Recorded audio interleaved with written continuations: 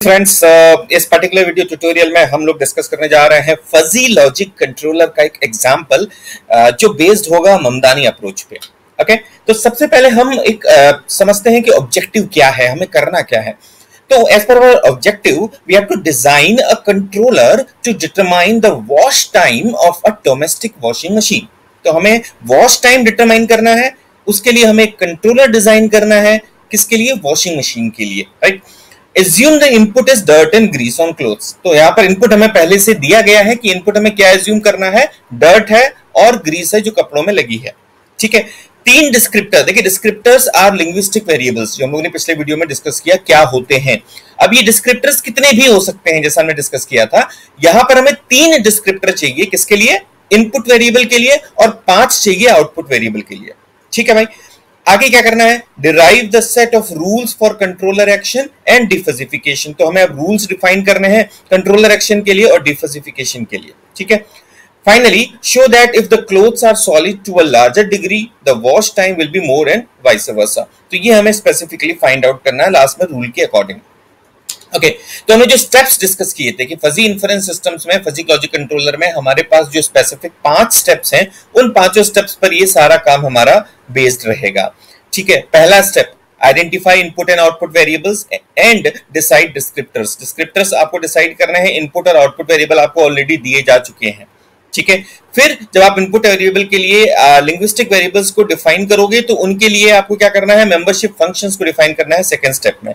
ठीक, ये 2 स्टेप्स हम इस वीडियो में करेंगे। आगे थर्ड, फोर्थ, फिफ्थ यानी रूल बेस्ड, रूल इवैल्यूएशन, डिफजिफिकेशन हमारा सेकंड पार्ट में होगा। तो पहला स्टेप जो हम बोलते हैं identify input and output variables. तो हमें बता दिया गया हमारा इनपुट वेरिएबल्स क्या था? Dirt and Greece. तो डिस्क्रिप्टर हम डर्ट के लिए क्या ले सकते हैं? हमें 3 डिस्क्रिप्टर्स चाहिए। तो हमने बोला हाई डर्ट, लो डर्ट, मीडियम डर्ट। ठीक है, इसी के अकॉर्डिंग आप very high dirt, very low dirt इस तरीके से और उसको बढ़ा सकते हो। ग्रीस के केस में लो Greece, medium Greece, high Greece हमने सेम इसी तरीके के डिस्क्रिप्टर्स रखे हैं।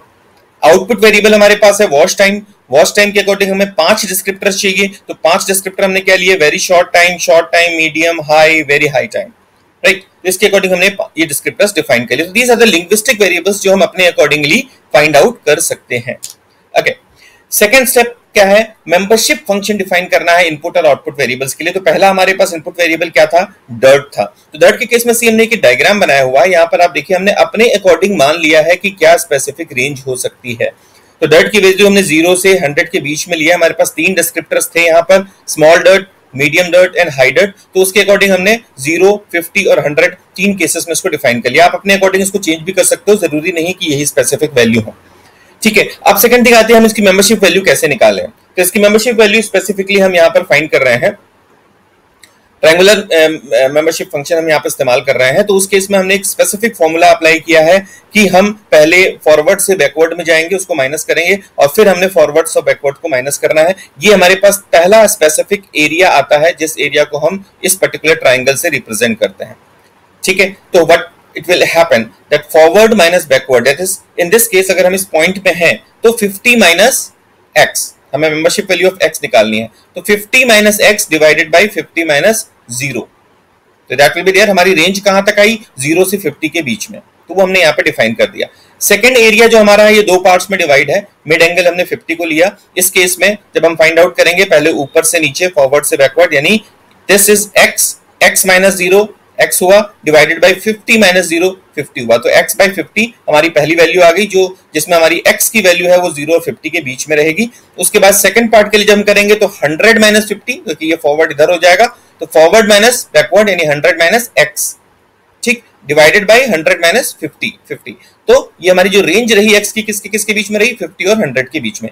तीसरा पार्ट हमारा ये वाला है। इस केस में अगेन हम फॉरवर्ड ऊपर से आएंगे, यानी x minus 50 divided by 100 minus 50।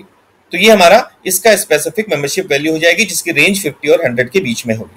Same हमारे पास दूसरा जो इनपुट वेरिएबल है वो ग्रीस है। ग्रीस में भी हमने सेम कॉन्सेप्ट लिया हुआ है, बस हमारे डिस्क्रिप्टर्स चेंज हैं, small Greece, medium Greece and high Greece. तो हमने यही कॉन्सेप्ट यहाँ पर भी अप्लाई किया हुआ है। क्या?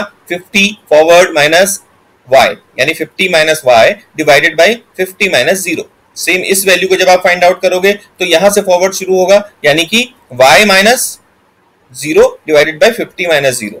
सेम इधर वाले केस में 100 minus y divided by 100 minus 50। और उसी के अकॉर्डिंग हम रेंज 0 से 50 के बीच में, 50 से 100 के बीच में रेंज स्पेसिफाई कर देंगे। Same we will do for this graph also. और हमारी वैल्यू जो पिछले वाले में थी ऑलमोस्ट सेम रहेगी, क्योंकि हमारी वैल्यूज सेम है, हमारे डिस्क्रिप्टर्स ऑलमोस्ट सेम है और 3 ही डिस्क्रिप्टर्स पे हमने काम किया हुआ है।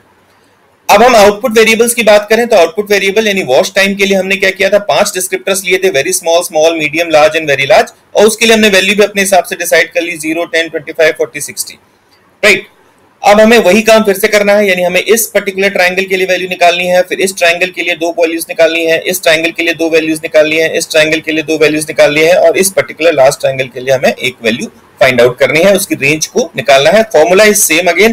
देन अगर आपको इसका निकालना है तो 10 minus z divided by 10 minus 0, ठीक है। आपको इस पर्टिकुलर का निकालना है तो ऊपर से शुरू होगा, यानी z minus 0 divided by 10 minus 0। इसका निकालना है तो फॉरवर्ड इधर है, 25 minus z divided by 25 minus z 10, ठीक है। सेम इसी तरीके से हम बाकी सबकी वैल्यूज भी फाइंड आउट कर लेंगे, राइट। तो this is how we are defining the membership functions.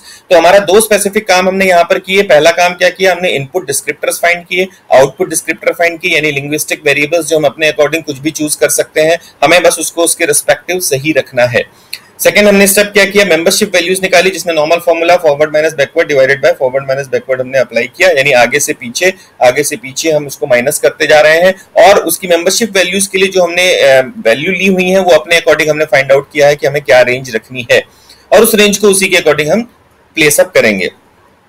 दूसरी वीडियो में सेकंड पार्ट में अब हम डिस्कस करने जा रहे हैं रूल 3 और रूल 4 को, रूल 3, 4, 5 को बेसिकली, कि फाइनली अब हमें आगे का काम क्या करना है। So take a small break and after that just come two part 2, जिसमें हम पर्टिकुलरली इसके सेकंड पार्ट को डिस्कस करेंगे। Till then please like and subscribe. Thank you very much.